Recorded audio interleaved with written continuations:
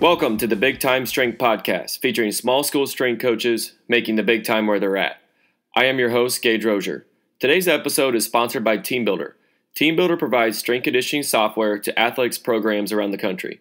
Whether you write your own programs or want access to over 100 templates, TeamBuildr can make your program more efficient, more accountable, and smarter when it comes to measuring your team's effort in the weight room. Visit their website and start a 14-day free trial at teambuildr.com. Thank you for listening, and I hope you enjoyed today's episode. Hey guys, thanks for tuning in this week for the Big Time Strength Podcast. This week I am honored to be joined by Coach Ron Thomson. He is the head strength coach at New Mexico Highlands University. He's in his 5th year there. And Coach Thomson was an awesome guest, and he's an awesome strength coach who has been doing it for a long time. He is a master strength coach recognized by the CSCCA. And I really get into a lot of his experience here, and really it was an honor to talk to Coach because he's got so much experience. He talks about being an architect. He's created 2 or 3 different strength conditioning programs from scratch, and it was just a great episode, and I hope you guys get a lot out of it. Okay, so for today, instead of doing a resource review, I want to introduce to you a new sponsor. So we just picked up a new sponsor, Optimum Nutrition Athletic, and we are really excited to have them on. We use them here at Jewel. We buy all of our protein through Jewel to provide to our athletes, and they provide great product at a really good price. And so I want to read just a little bit of a ad for them real quick, and then we'll get to today's episode. So, athletes train hard to play at the highest level, and all that hard work raises the bar on muscle recovery. Optimum Nutrition's athletics program has industry-leading products that can help. Protein is key to muscle recovery, and Gold Standard 100% Whey, the world's best-selling whey protein powder, provides 24 grams of protein that mixes easily with just a glass and spoon. Gold Standard 100% Whey is made in Optimum Nutrition's state-of-the-art facilities in Aurora, Illinois, and is banned substance tested by Informed Choice. Through Optimum Nutrition's athletic program, you can also get Pro Gainer for big athletes looking to become even bigger and ready to eat protein snacks, including protein, crisp bars, cake bites, protein wafers, and protein almonds. After dominating the sports nutrition industry for over 30 years, newly created Optimum Nutrition Athletics brings that same trust and quality that knows how to put convenient options for protein in the hands of athletes who desire to become bigger, stronger, and better at their sport. So thanks again to Optimum Nutrition's athletic program for sponsoring our podcast and bringing them on board to the Big Time Strength. They are here to support departments that are in like we are, and that we don't have a huge budget, and they give us the best price that you can basically ask for. So I encourage you to reach out to them. Their contact info will be in our show notes. And once again, thank you for them for coming on. All right, guys, thanks for tuning in today. I hope you enjoy this episode with Coach Ron Thomson. Thanks. Hey, Coach, I really appreciate you coming on the Big Time Strength Podcast. Let's get rolling here and give us a little background of your great experience you have and where you're at right now. Okay. Appreciate you asking me, Gage, to come on, and love to help you out. My background, really, I went to Cal Poly, San Luis Obispo, grew up in California. Through college, I knew what I wanted to be, and that was a coach, and really started out thinking I'd be just a high school football and strength coach and, teach. And I did. Started out that way and moved into, getting to the point where I was started out in California and then moved to Texas and coached high school. And what happened then is the strength and conditioning field, really started late 70s, early 80s, started kind of kicking in a little bit, and you'd see more and more colleges hiring the person for, pretty much just football. And at that time, to be honest with you, there was probably, I'd say, no more than 18 positions that you noticed around the country. So that really perked my interest, because everywhere I was high school coaching and teaching, I was also the strength coach because of my knowledge and, just having a real interest in it. Well, I started seeing this take place across the country, so that really perked my interest, and ended up going to SMU in the early 80s and was there and, really got my feet wet on the college level, you might say. And fortunately, first year in, we win the national championship and, have players such as Eric Dickerson, Craig James, Michael Carter, and on. And not just football, but, we had Olympians. I had 14 different Olympians that were in the 84, 88, 92 Olympic Games, and swimming, track and field, basketball, you name it. So fortunate, very fortunate just to walk into that situation. Was there until, the death penalty. I'm not sure if you're old enough to know or remember, but it's something you might want to look up. We weren't doing things quite right, and the NCAA came in and, just asked us all to leave. So moving from there, I went to Wyoming as an assistant and went on from there to Northern Colorado, Marshall University, back out to Boise State. And at both Marshall and Boise, I started the programs there from scratch. Left there, eventually ended up at Purdue. Was at Purdue for 12 years.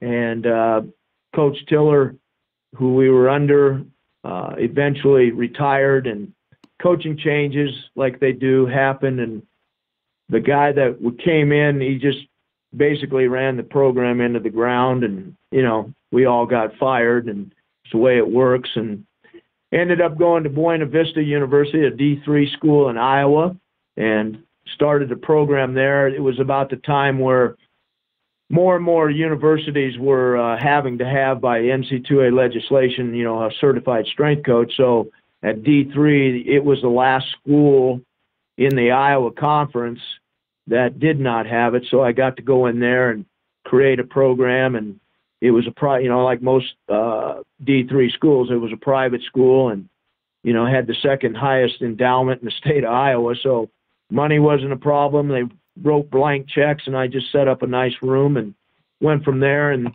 from there, I went on to the University of Wisconsin-Milwaukee. And the reason I got there was just out of connections, like a lot of times in this field, that basketball coach knew a guy and contacted me with my background, and they needed a good guy there. They didn't have football, but had, obviously their importance on basketball. So it drew my interest, and obviously more money, that type of thing. And so I went there for 2 years and, got them kind of turned around as far as proper training and the athletes doing better. We won the Conference of Horizon League, and, and then one day, to be honest with you, my wife came home. She said she's sick and tired of the cold weather in Wisconsin, and our son goes to Oregon State. So through connections, again, a coach that I worked with, football coach at Purdue, knew the coach here at New Mexico Highlands. And again, never having a strength coach and needing certified people, they were hiring a position for the first time. And so I thought I'd look into it because it's halfway closer to our kid in Oregon, and it's a lot warmer. And we knew the area a little bit from traveling. So like I said, I looked into it.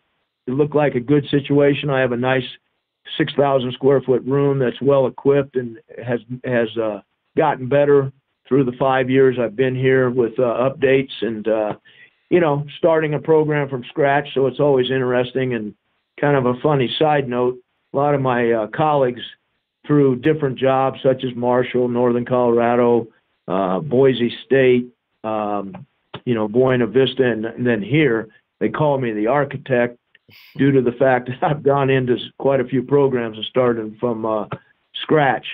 So that's how it led us here, and now I'm in my 5th year here. Well, that's an unbelievable background you have, and your experience is second to none. And I want to talk about the architect then, and that's kind of what I wanted to go next was, what are the first steps when you went to those places that didn't have those programs? What were your first steps in establishing the program that you wanted to run? Well, like any of us, if you're taking a job somewhere, you're going to look at what you have available equipment-wise, space, and so on and so forth. And once you get that figured out, I feel and what I do is I'm not really going to, if I can, and luckily everywhere I've been, it's been very adequate that I can not have to really make radical changes to what I want to do and just come in and, lay the groundwork and actually implement my program the way I want to do it. So in the case, in all of them, the rooms were very adequate, obviously. And, like I said, I just came in and sat down and planned out what I feel I need to do and how things were going to be. And biggest thing is getting not so much the coaches on board, but never having had a strength coach, they either did it themselves or didn't do it. And from that standpoint, you have to kind of educate them on how it's going to be, like how you're going to run it. Scheduling. I mean, oh my God, scheduling is sometimes like hitting a brick wall because they don't understand it. They just think they can come and go as they used to.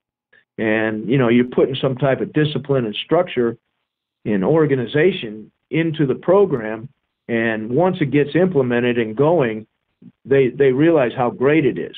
Number one, because they don't have to do it anymore. But two, their teams are getting taken care of quite well, And really, most of the places I've done this, I started out with no staff. And I don't have a staff here. I'm a one-man show for 11 sports. So you have to be that much more organized, structured, disciplined with everything you do as far as the room, the athletes, the coaches, scheduling, on and on and on. And, once you get that in place and going, like I said, it kind of takes over and moves, by itself. And so now, in this case here, after 5 years, that's pretty much the way it is. You have a few hiccups here and there, and you just iron those out. And sometimes it's not to the liking of some of the coaches, but, you stand your ground. And I've just, at this point in my career, I could care, whether you like it or not. It's going to be better for your kids. Okay. My point is I'm here for your kids, whether you like me or not, or you didn't like that time frame or whatever it may be.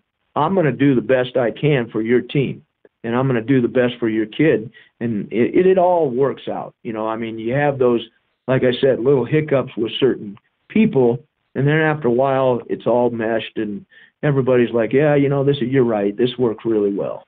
So, I just come in, and like I said, you have to look at the situation, room, equipment, spacing, time, all these things. And then once you get that, written down and figured out, in my case, I've never had to really deviate from what I really wanted to do.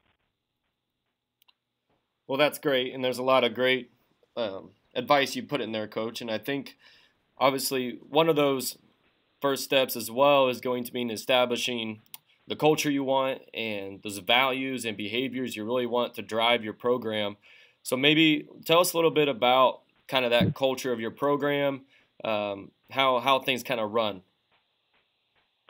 Well, obviously, like all of us, you're gonna start like again from scratch, and so the first time you meet, for example, with coaches, and then with eventually teams, you're gonna lay the groundwork as far as your rules, policies, procedures, and how things are gonna be, worked out and dictated, basically. Because a lot of times you come in, and if they've been left on their own, they're walking around the room with headphones on. They've got iPads, cell phones, and that's just not going to go. You can't play with those. You're not going to work out with those. And so you kind of lay those down. And sometimes that's a thing that seems so silly, but in the case like here, that was the case. And so we just scrapped that and said this is not going to happen anymore. Then you move on, and you eventually, day by day, workout by workout, start building your culture as far as you want hard work. You want them to understand hard work. And in a lot of cases, when you come in to a brand new program, the kids aren't going to fight you. They understand that this is going to be better for them. And a lot of that's just the groundwork laid by the coaches previous to you walking in the door, and then them meeting you and understanding how you're going to be. And, the culture's that way. It's hard work. We're going to train you to be, to do the right thing for your sport, whatever it may be. We're going to institute and mentor as far as, the right values and doing the right thing, being a good person. So much of this job nowadays, to be honest with you, which we can talk about later in one of the questions you had, is that I feel like a lot of times I'm more of a psychologist than I am a strength coach. And times have changed. Kids have changed. Through the whole time I've been doing this, it's gone from one end to the other end of the spectrum. And so you've got to work with them on that. You've got to counsel them. You've got to have a private meeting on some issue with the coach, and all these kind of things. But, you're trying to create that culture of positive, reinforcement, training hard, progressing through the program, developing everything that you need to develop within the program that's going to aid them in their sport. The strength, power, flexibility, functional movement, on and on. Sports nutrition is such a big deal now than it ever was, and, you just got to bring these up, and it's like a daily thing. I do a thing that I've done forever, and whether it's a smaller group or an entire team, I will always bring them up at the end and talk about some aspect of, character development, doing the right thing, sports nutrition talk on some aspect, and, just leave them with that each and every day, so that if it's a bad day, you've perked them up. If it's a good day, you reward them, but you're always leaving them with some type of positive and some type of information that hopefully sinks in. And, a lot of times you see it kind of come back later and they regurgitate it, and you remember, you think, okay, I said that last year, I said that last month. So, they're listening, and, you just got to hit on all the different points and make sure that you're covering it. And to me, that just kind of slowly starts to develop the culture that you want. Now, you also, sit down with coaches, and some of them are a little more specific in the way they want things. Luckily, in my case here, and most, I've been able, they've kind of left you alone, you might say, and they trust you. And so it's a matter of, you're just implementing what you should be doing and making those necessary changes when, you need to. And, but I always ask for feedback, and, a lot of times they'll give it to you. But, you got to work with them all. So it's developing the culture with the athletes, but also from or with the coaches at the same time. Yes, absolutely. And I think, you hit on so many great points there. I don't really know where to go with it next. And I think within that culture, you obviously get a really good chance to build team camaraderie and develop leaders. And there's multiple ways to go about doing that. What are some of the ways that you found have been very effective at, developing that team cohesion and getting leaders to really take a more active role in their team's training? Well, I think a big part of that comes from, like, a lot of things that we deal with as far as, in our positions, is that it comes from the top. So it's not only the AD, but especially the head football or basketball or baseball or whatever, the head coaches that hopefully are instituting that, and, it carries right down through the staff. And so you just kind of elaborate on that.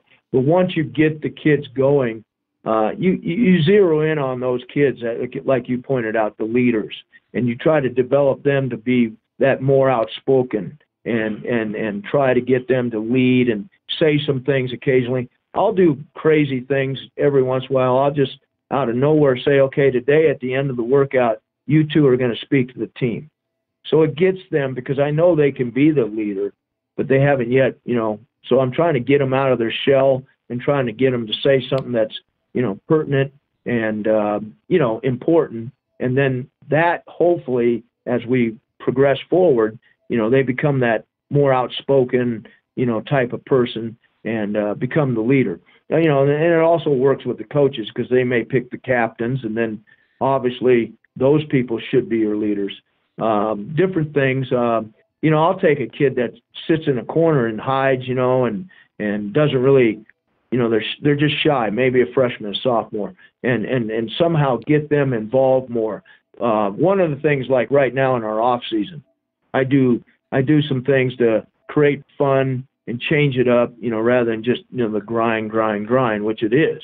But like we'll have a day where I'll take playing cards and I'll just have two guys from two different groups pick a card, and then whatever we may be doing for that, whether it's bicep curls, pull-ups, push-ups, or whatever, that number is the number that group has to do. And, so it kind of livens it up, but I'll bring that kid out of the corner and get them involved as far as simply just pulling the card. Yeah. But then the kids see that. And so when that group that he's involved with pulls a high number card for the other group, they're all excited and they pat him on the back, and he just gets more involved. So, there are so many different ways you can do it. Those are just a few that I do. Well, I love that playing card idea, because it's little things like that I'm always looking to, try to mix things up a little bit. And it doesn't have to be super complicated, and I think that's a great idea. I got a deck of cards at my desk. I could do that one pretty quick, so that's pretty good. All right, so you've been a lot of places, and the funding, I'm sure, has been different in all types of places. So how have you gone about acquiring additional funding whenever you've needed to for your program? Well, I've gone from large budgets that you don't really worry too much about, and then, with that large budget, every few years they come to you and capital outlay, and like you might make radical overall big changes in some pieces of equipment, to where, well, I'll be honest with you, here I have no budget. And what I've done here is done the typical T-shirt sales and, the Cowboy Strength logo, and, that raises money to where I, over the years, bought all my TRXs and little things like that, or I can go out and buy, taking the PVC pipes for, stretching and different, things. And so simple things like that. I've gotten, in the first couple of years, I got a pretty good donation from Thomson down here in Las Cruces, and we have their equipment, because that's who originally equipped this room. And so they were willing to help, because I came in new and they knew me, and, they helped throw some money our way. You just have to go out and be, creative. I've done raffles, 50-50 raffles at basketball games, and raised, any one night, if it's a decent crowd, I might raise $100 or more. That doesn't seem like a lot, but it is. Yeah. And you stuff that away, and that buys you some chalk. It buys you whatever. It's not going to buy you some big piece of equipment. But then, at the same time, you've got to go to your administration and say, look, I need. And eventually, you break the wall down and they come up with something, and it helps. It helps a lot. So, there's just different ways. In places I've been in the past where, high school, for example, or colleges with the lower budgets, car washes, just different things. You can have, as simple and crazy as it seems, bake sales, and you get your kids all involved, and, that type of thing, mothers, and, they'll help you out. It's just being creative. It's not as easy as it seems, and, not everybody, like I said, has that large budget, and, but I'm a person that over the years, I've just learned that I'm not afraid to go ask somebody. So to approach Thomson, for example, or anybody, I'm going to try. And usually they're going to try to help you in some way, from that standpoint. Well, we know funding can definitely be a challenge for a lot of small school strength coaches, but there's multiple others that can provide some tough hurdles to cross. What are some of the toughest hurdles you've had to overcome along your way through strength conditioning? Well, let's see. I would say, just off the top of my head, some of them are just like I said earlier. You're going to have some of those run-ins with coaches that have beliefs in certain ways. And, I find that some of the younger coaches, that, let's be honest, aren't winning. They start to look for excuses, and sometimes it comes your way. And, I always try to get them and maybe the AD, assistant AD, somebody involved to sit down and we just talk it out. And it normally just works itself out that they realize that we are probably doing the right thing. It's just not blaming anybody on either side. It's something else that's, occurring. Those are one of the things. Lack of space, maybe, places you can't, you just don't have the big enough or area outside to do enough of outdoor activities of running and things such as that. Those are just some of the more common, that I've run across. All right, so I want to switch the conversation a little bit, and we'll talk a little bit more training. So, what is your training philosophy or your principles that you really guide your programming by?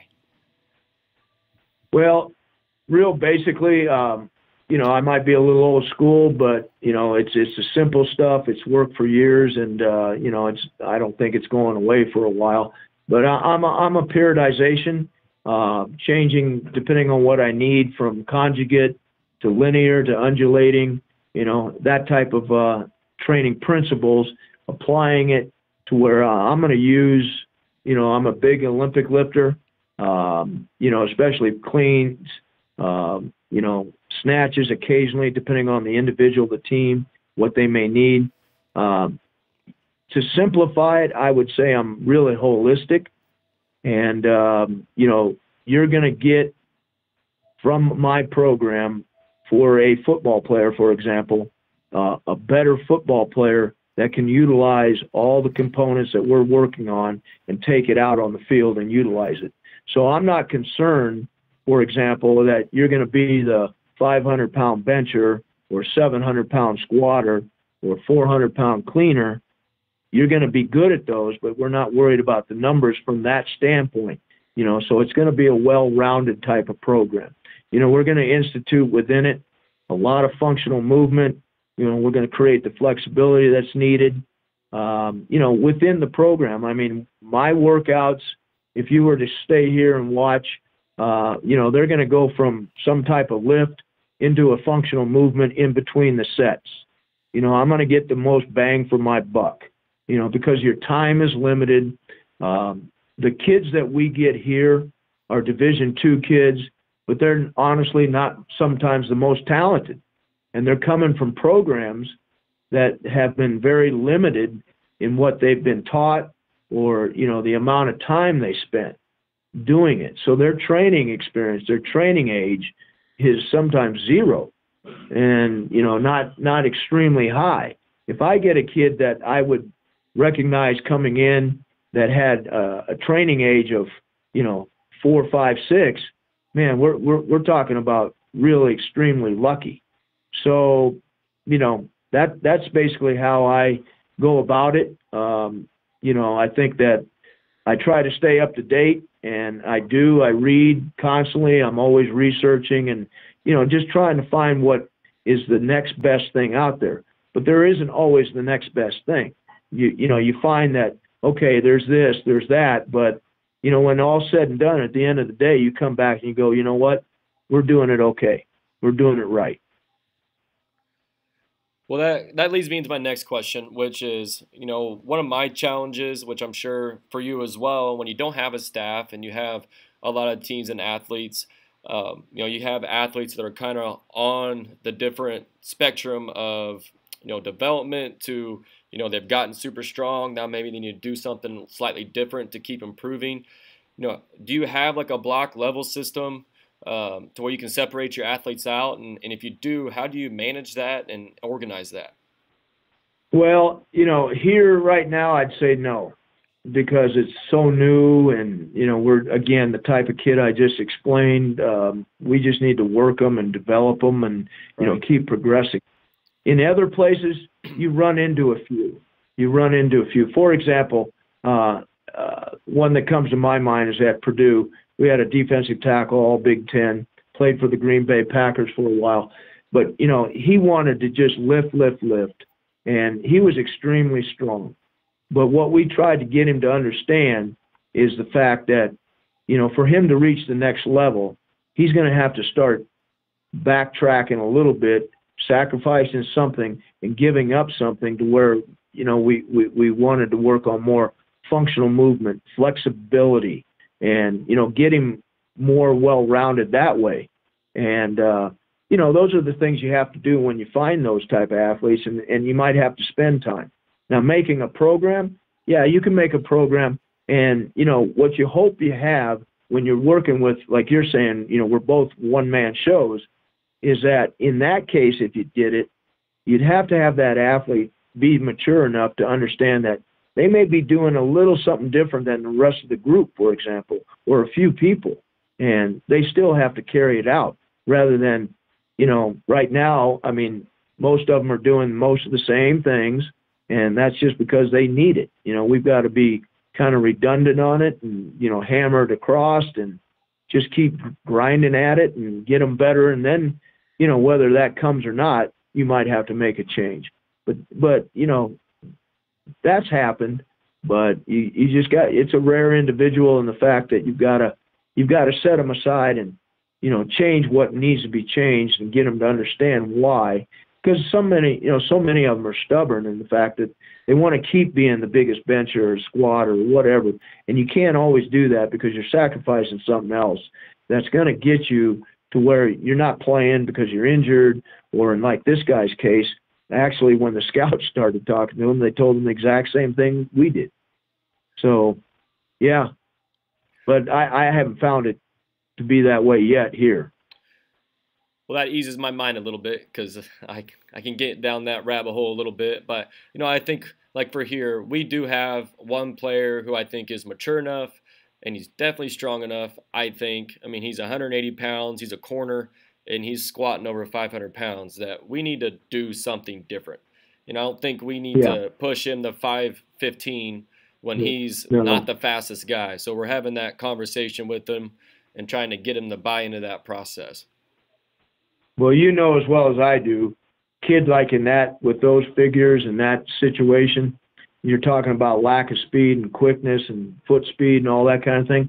Obviously, you're going to work on that. What you got to convince him on is that you have enough leg strength. Yeah. And strength is what propels you and, the force into the ground, all of those type of things we both know, and get the kid to understand how that can make him faster. And then it's just a matter of just drills and, repetitive work on, movement, just movement in general. Yeah. Absolutely. All right, Coach. So what is your vision for your program in the next 5 years? Where are you taking New Mexico Highlands next?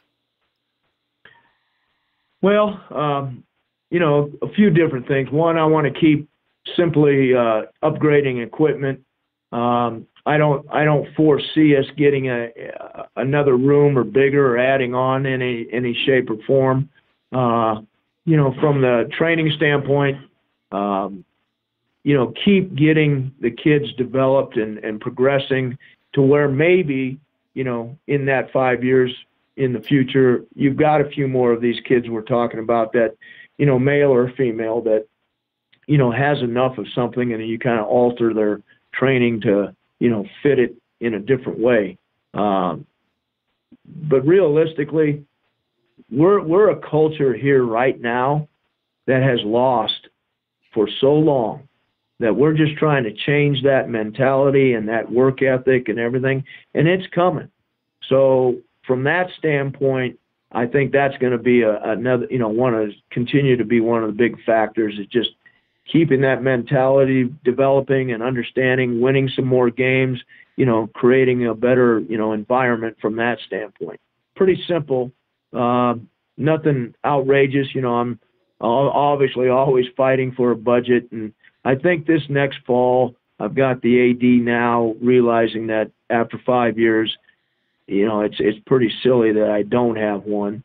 I'm hoping that at the same time in the conversations we're having, that next fall, for example, I'm hopefully going to bring in 2 graduate assistants.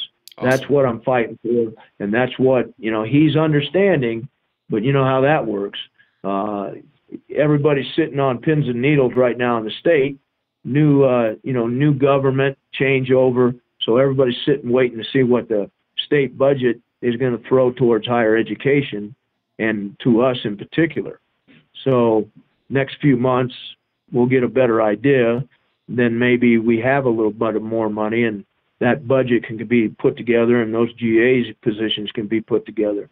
So those are some of the big things immediately, but moving forward in the next 5 years, yeah. I mean, I don't try to look 5 years. I'll be honest with you. In this kind of job and everything, it's like a daily thing. It's like take one day at a time, take 1 week at a time, and try to get through this. And then we got problems. Let's deal with it when I cross that bridge, and solve it in some way.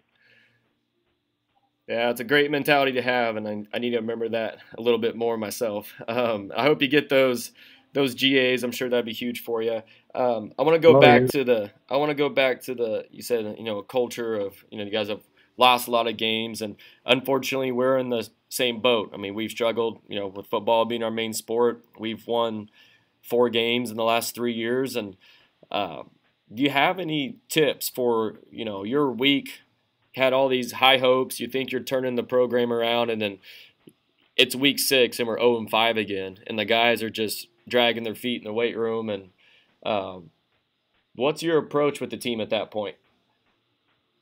Well, one of the things that I feel fortunate about here is that I think the kids coming in and the kids that are already here know my background.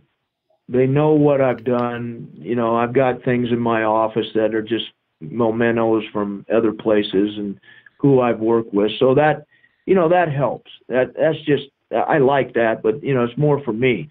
But it carries over to them in the fact that, you're 0-4 and you're going into week 5, and, you always stay positive, and it's hard sometimes because you see them down, and you got to bring them up, and you're not in the best shape, and mentally, and that kind of thing. But you just got to fight through that, and you got to stay positive.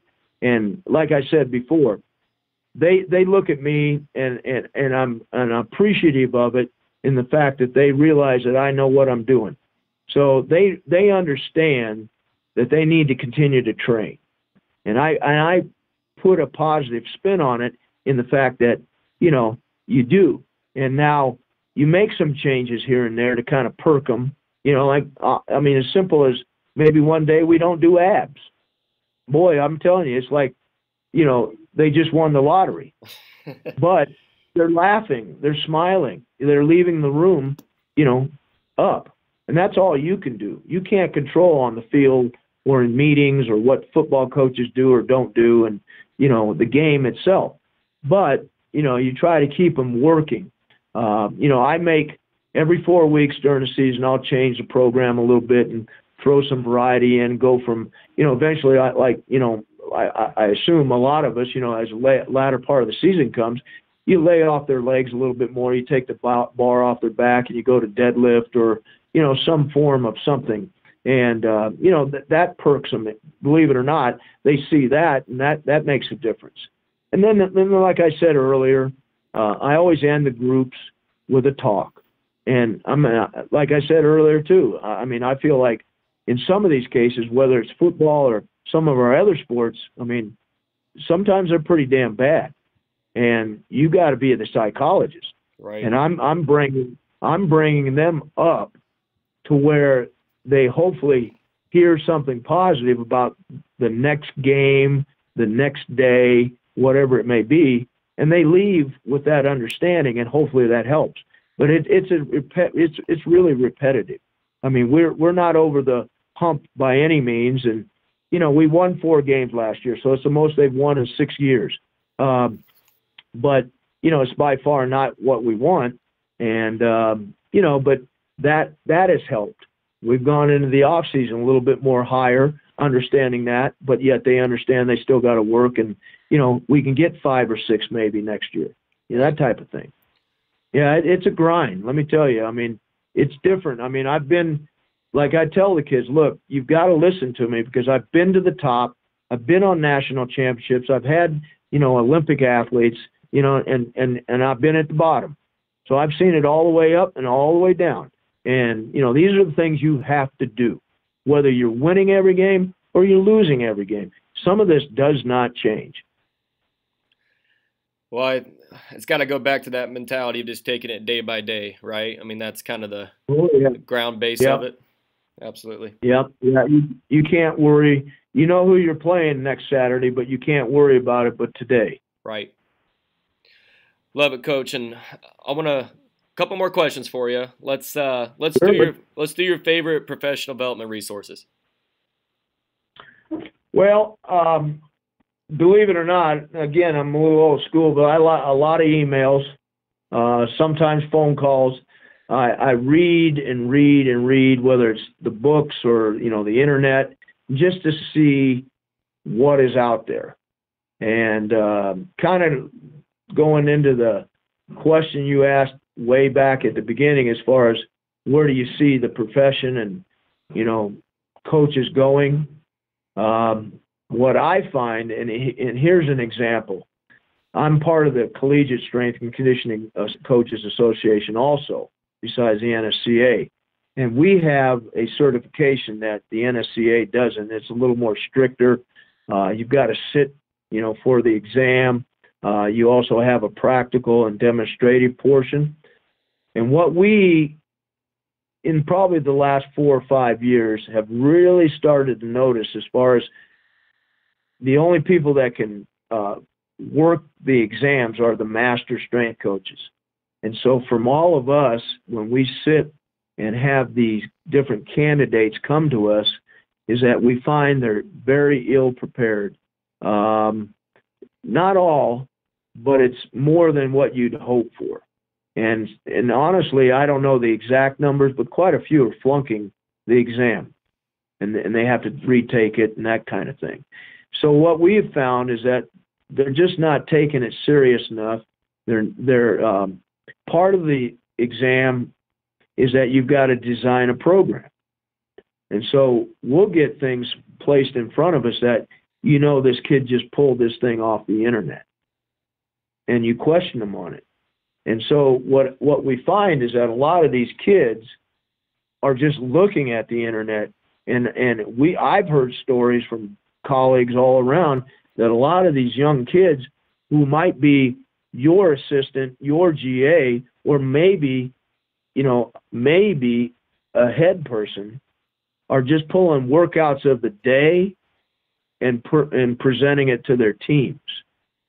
And so we're seeing more of that, and that bothers us and me, in the fact that, I grew up with the mentors and, grinding away, reading and traveling and sitting down and watching a day or two of somebody training and asking questions till you just bug the hell out of them, but you learn from it.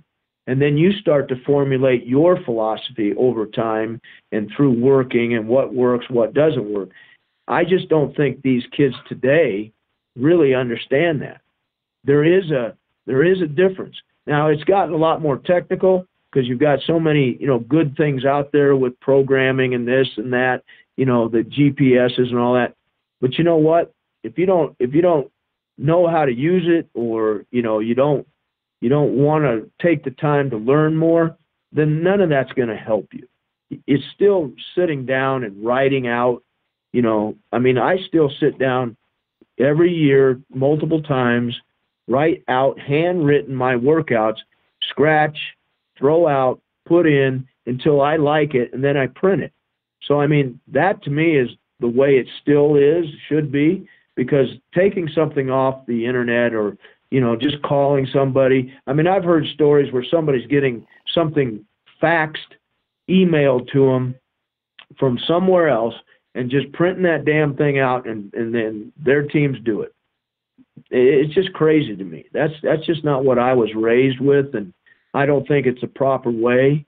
And I hope that it's, I'm not saying it's going to be the end all, but it's certainly something that's come up in the last number of years that we all have, who have been in it obviously 10, 15, 20 or more years, see and see it yearly. And, hopefully that's something that somebody can correct, Yeah, absolutely. That's got to be a huge issue, and it sounds like a really good way to get your athletes hurt and not doing the things that they need to be doing to perform the best that they can. And kind of the last question I have for you before we do our little finisher is just, I'm a young strength coach, so, what is your advice for a young strength coach, whether they're just starting or they're in a head role, just kind of starting a head role, to get strength conditioning in the future where it needs to be and to continue the legacy that a lot of coaches have already established? What's your advice to us young strength coaches out here who are just kind of getting started?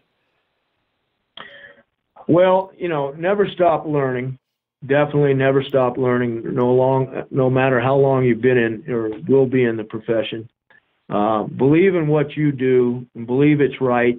Be open-minded enough that if it's wrong, understand that, you need to change it.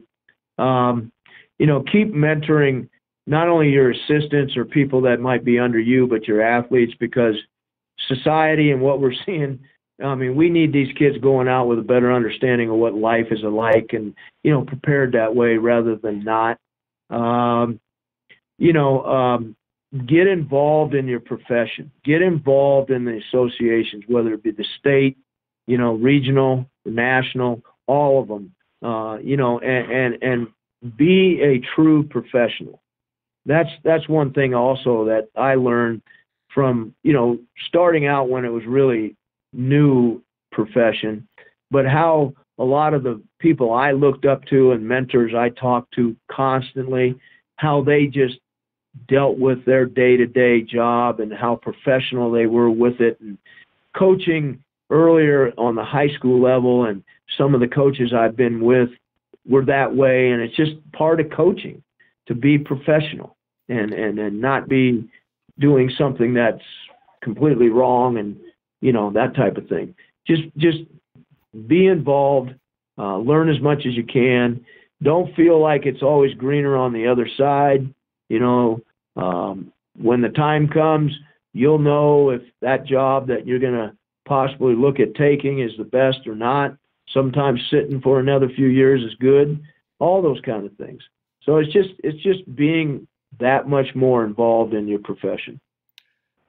Awesome, Coach. I really appreciate your time today and all the awesome knowledge and advice you've shared with us. And let's finish here. Just 3 quick questions, and then we'll get you going. So, all right, first one here is you have 15 minutes to train for yourself. What are you doing? 15 minutes. Well, I'm going to definitely push, pull, and hinge. How that might be is I might power clean, I might bench, incline, dumbbell work of some sort, squat, just something big that I'm going to get the most bang for the buck out of it in that short period of time. Pretty much simple like that. Like it. Awesome. All right. What is your favorite office snack? I'm sure you spent hours in the office, and what's your favorite office snack? Well, probably either yogurt or almonds. There you go. Simple again. I like it. All right, Coach, last one here. Small school strength coach who you think does a great job and deserves a shout-out. Well, I've got 4 for you, and knowing them all, and some of them better than others. One, Corey Metzger, female, which is unusual, head strength coach at the Western Oregon University, Division-II. Has been around different other places, known her through the profession for many years, a master coach, does a tremendous job there. Another one is Mike Dorschler at Valdosta. Have known Mike for a long time, and he's stayed many, many years now at Valdosta and has paid off. And again, this last year with the Division-II National Championship, does a solid job. Work from, a dungeon closet to a beautiful, elaborate room now they've had for a few years. Mike Cybernagel, University of Mary, Solid guy, knows his stuff. Just happened to, I think he's from the North Dakota area. Somehow, over the years, just got into the Mary job and has put his stamp on it and, has done a tremendous job there. And then another guy is kind of like myself, a dinosaur in the profession, has been at Humboldt State, Drew Peterson, for I don't know how many years. And they've just lost football, and he just keeps grinding it out and does a tremendous job with their kids and everything we talked about today with mentoring and developing and, simple kind of stuff. So those are 4 that I would highly recommend, and I'm sure there's others, but those come to my mind. Awesome, Coach. I've talked to Silbernagel, and I've heard Metzger at a CSCCA a few years ago talk, and she was outstanding. And then definitely reach out and look into those other 2 as well. So really appreciate your time, Coach. We'll put your email in the show notes if that's all right. So if anybody wants to reach out to you and ask questions, they'll have that information, Coach. So again, appreciate it, Coach. Good luck the rest of this spring, and take care. Same to you, Gage.